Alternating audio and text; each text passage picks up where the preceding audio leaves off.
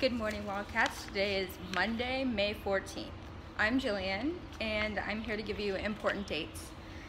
May 22nd through May 24th, we have our exam schedules. Tuesday, May 22nd, first and fourth periods will be where your exams will take place. Wednesday, May 23rd, second and fifth will be where your exams will take place. And then Thursday, May 24th, third and sixth will be where your exams take place. On the last day of school, May 25th, graduation will take place at the Sun Dome at 8 p.m. Be there to support your Wildcats.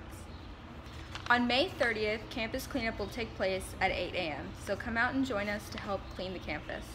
Thank you, and now to Montel for lunch and weather. For today's lunch, we have PB&J, build your own salad, turkey capri sandwiches, and Big Daddy's pizza. For today's weather, we have a high of 81, a low of 69, and a 76% chance of rain. Now on to sports with Christabel. Congratulations to Taylor Watson. After 3 days of tryouts, Taylor earned a spot on the FAU cheer squad. Cheerleading tryouts are just around the corner. If you're interested, please see Ms. Joyner in the Media Center for more information.